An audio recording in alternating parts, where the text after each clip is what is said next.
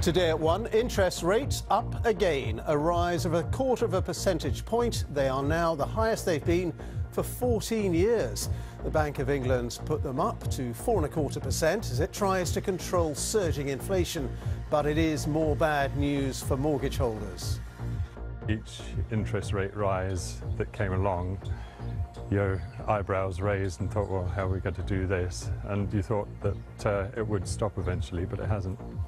It is the 11th interest rate rise in a row. We'll be analysing what it means for borrowers and for savers. Also this lunchtime, junior doctors in England announce 4 consecutive days of strike action next month in their disputes with the government over pay.